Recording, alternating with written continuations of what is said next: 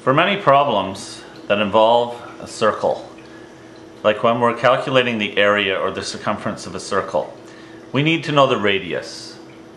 Sometimes we're not given the radius, we're given the diameter instead. So we have to know the difference between the two and how to calculate one from the other.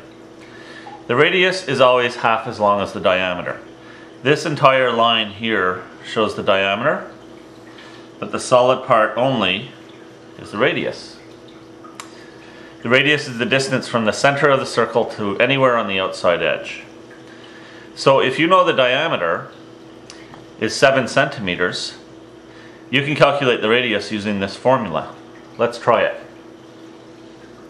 R equals D over 2.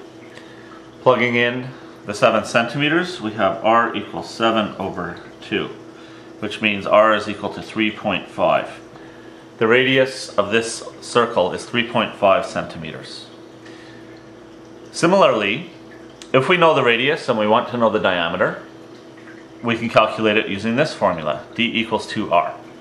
Knowing our radius is 2.5 centimeters, I write D equals 2R. I replace the R with 2.5 centimeters. D equals 2 times 2.5 equals 5 centimeters. Knowing the radius is 2.5 centimeters, I'm able to calculate the diameter of 5 centimeters.